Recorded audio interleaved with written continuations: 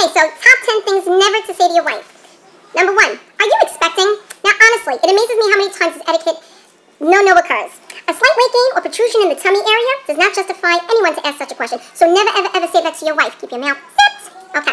Number 2, you're just like your mother. These words should only be spoken as a compliment. Because if the intent is anything else, it can determine whether he sleeps tonight or not. And that's the truth. So Dennis, if you hear this, listen up carefully, okay?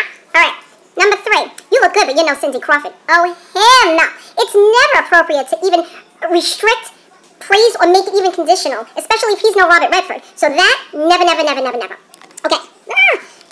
Number 4, which I can't stand, is have you tried putting the spoons upside in the dishwasher instead of down? First of all, it's my kitchen, bitch. Get out of it. I stick to hammering your nails and going to work and making a paycheck. That's what I'm talking about. Anyway. Okay, number 5. Are you going to really eat all that?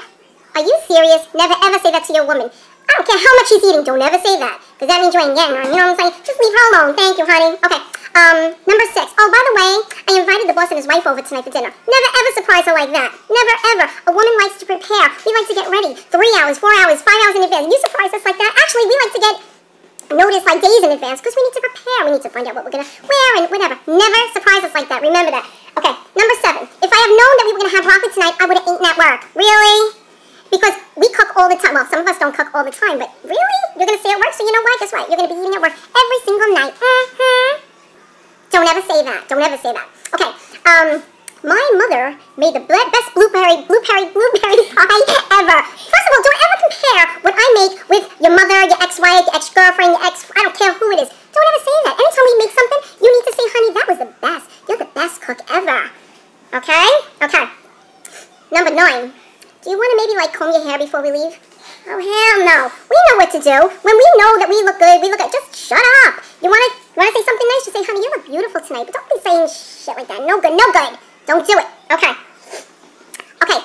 The most important, when a woman gets dressed and she says, honey, does this outfit make me look fat? Your answer is no, honey, you look beautiful. Don't say, or even pause. Like when she says, honey, does this make me look fat?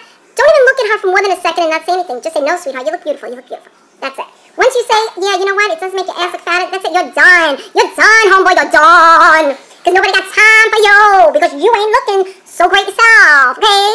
Whatever. So, okay, that's my top 10 things never to say to your wife, girlfriend, whatever. If you have some, please add them down below. Bye-bye.